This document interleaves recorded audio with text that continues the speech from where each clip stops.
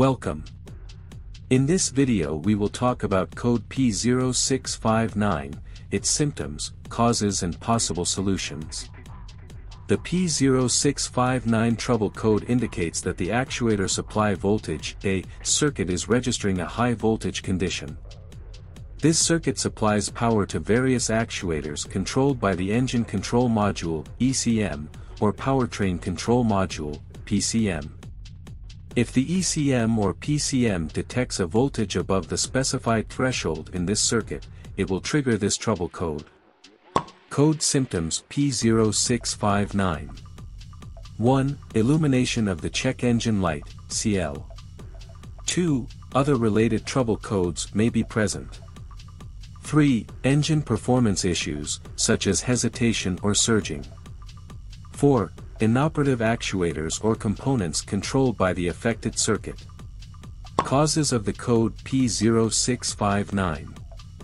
1. High voltage supply from the battery or charging system. 2. Faulty alternator or voltage regulator. 3. Short circuit or excessive resistance in the actuator supply voltage A circuit. 4. Corrosion or damage to connectors or terminals in the circuit. Code solutions P0659. 1. Check the battery voltage and charging system to ensure they are operating within specifications. If the battery voltage is high or the charging system is overcharging, address those issues first. 2. Inspect the wiring harness, connectors, and terminals in the actuator supply voltage A circuit for any signs of damage, corrosion, or shorts. Repair or replace damaged components as necessary. 3. Clear the trouble codes and perform a test drive to verify if the issue persists. If the code returns, further diagnosis may be required.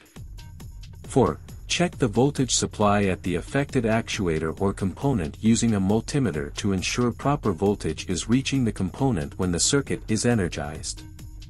5. If no issues are found with the battery, charging system, wiring, connectors, or voltage supply, the ECM or PCM may be faulty and require replacement.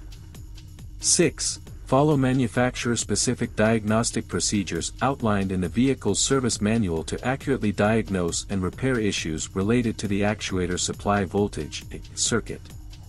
If needed, seek assistance from a qualified technician or dealership.